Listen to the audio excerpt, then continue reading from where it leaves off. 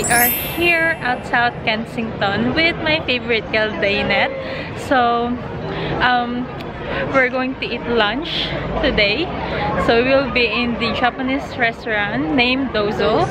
And then later on we will be in the Churros, sorry. Yeah. So yeah, so we are going there and we're gonna try their churros. And of course, we're going to try the Korean. I used to say Korean because we always ate Korean food. So this is the first time that we're going to eat Japanese food. Yes. So yeah.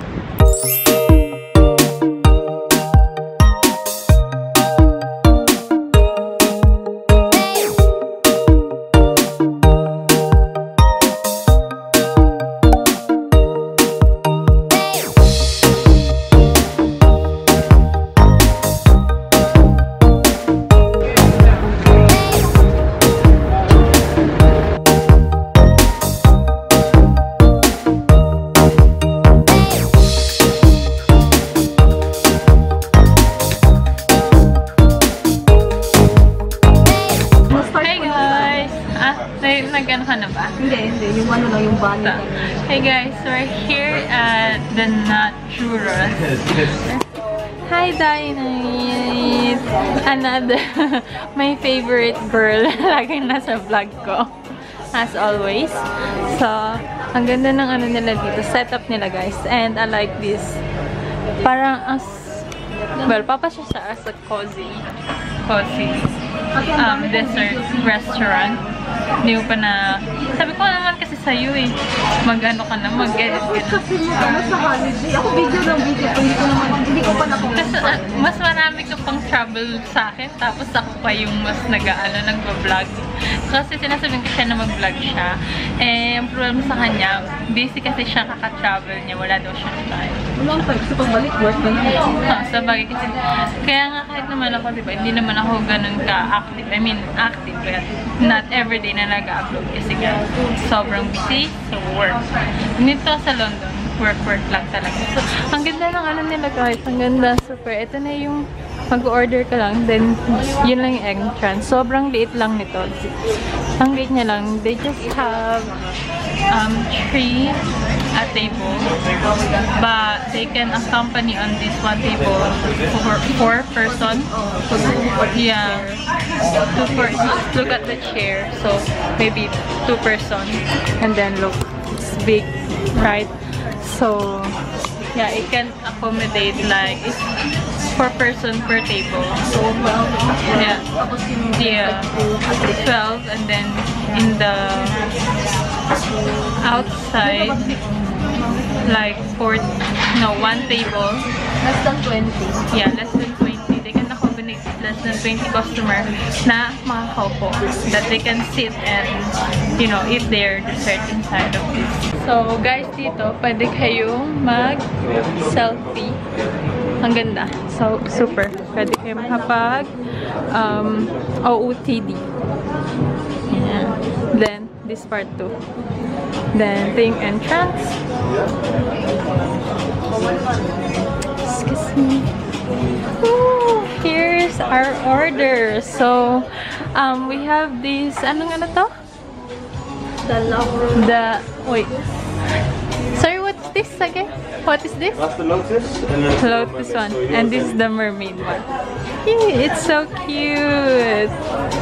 So, it's £7.90. How much is £7.90? Oh yeah. So this guys is £7.90. You can choose like 4, how many? 2? 4. You can choose like 5 different kind of ice cream thing that you want to order. So this is what we got. I'm so excited. So we're gonna just take a picture first and then we're gonna try it. Guys, we're just maka-order na kami and we're just gonna take a picture. Yung maganda dito sa cafe nila is it's very Instagrammable. So if you guys plan to came here, I probably recommend earlier. Well, we were here, it's already 4. I mean, it's already 4 p.m. and not much people, pero just to make it sure to get a seat is to came here early. Pero I don't know which time sila na mas maraming tao. I guess they have lots of customers. Maybe by lunch. After lunch. I'll probably say after lunch because of course people are after eating lunch. Yeah, especially the weather now. We were like 24 Celsius here in London and we were so happy with the weather. So everyone was really going in the park and definitely looking for a nice cafe to take a picture and just get some refresh thing. So that's why we are here and we're just gonna take our picture. Because even their ice cream is very Instagrammable. Look how it's so beautiful. Ang ganda ng pagkaka, it's so presentable and super nice. Kasi hindi namin alam kung maubos namin. Ayaw na namin order ng drink. Dali mag-picture. So we're just gonna take a picture, guys.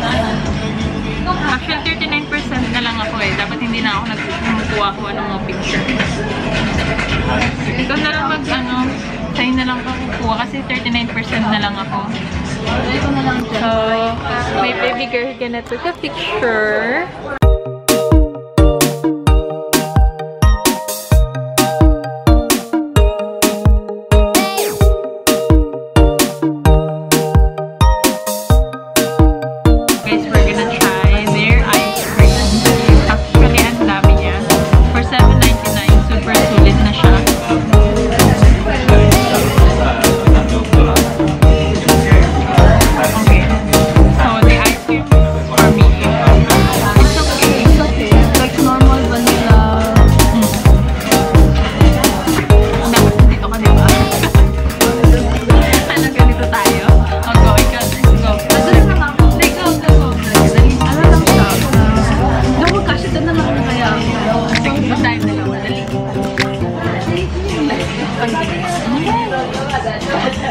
So guys, good luck na lang kung mauubos namin siya, diba?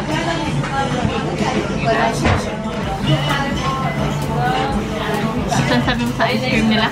Ano siya? Normal vanilla. Normal vanilla ice cream. Hindi siya. There's nothing special.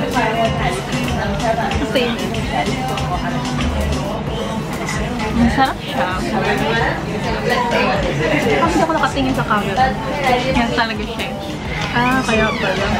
So, I think the special It's the design and the churros. And the churros. It's just covered in like special sprinkles. thing nila. Sarap pa.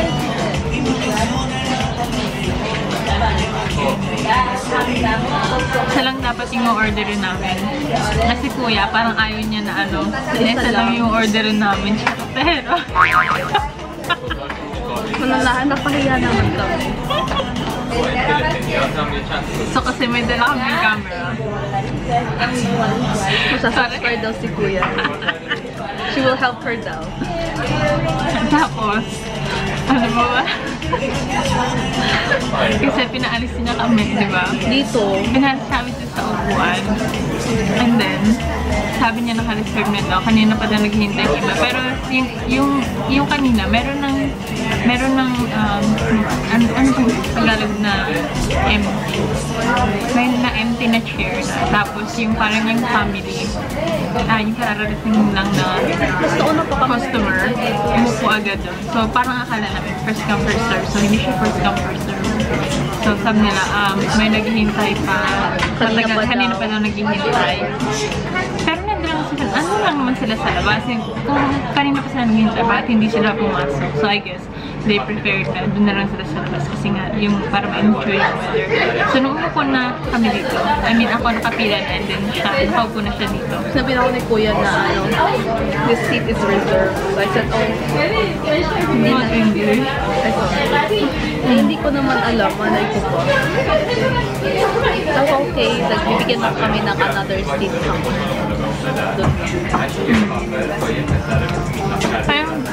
Kind got disappointed kasi in the first place, dapat maging organized sila, diba? Pero, bumawi naman si Kuya na sinabi niya sa amin na sabi, pwede na daw.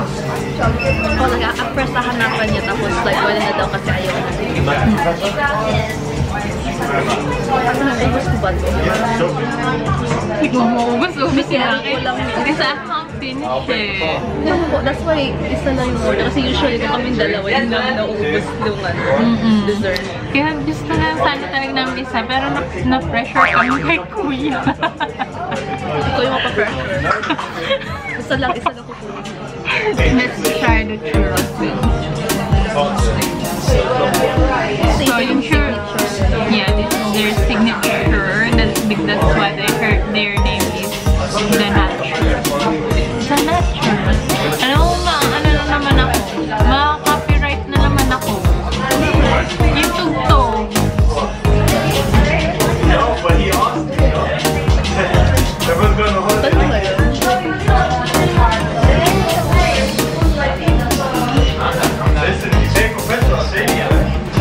Matigas. Or dahil matagal na may matigas. Okay, I'm not a fan of churros. Nagchuchulas na ako siya na Winter Wonderland.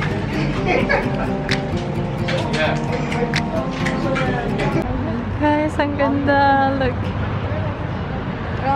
This is my first time here. So, yeah, it's like the Kensington Gardens side. what? Kensington Gardens. Kensington Garden side. It's so pretty and it's so big. Everyone is here in the park because we have a beautiful weather. Sunny day after. Sunny day, look at the sun. Oh my god. So it's good to bike on this air. Look at that. And we're gonna enjoy the weather. Not on the road. Oh, OOTD. OOTD namin. So, it's good to do OOTD, no? Pag summer. So, we're gonna look... like sweaters, summer sweaters. Yeah. So, we're gonna find a place where we can take a picture. Oh, there are But, lots of cherry blossoms. nasaan? Ay, doon tayo. So, because we want to feel like Korea or Japan, we're looking for a cherry blossom. we wanna feel the Sakura Festival. Charot. Charot. Ang arte nung charot. Guys, so we're here in Kensington Palace. This is my first time here.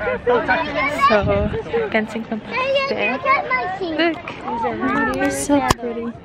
It's against the light. Hindi ko rin siya makikita. Here, the Kensington Palace. We're not sure if you were able to go inside. So, do you need that ticket? Yeah. So, here. So pretty. Yeah, you need to buy a ticket.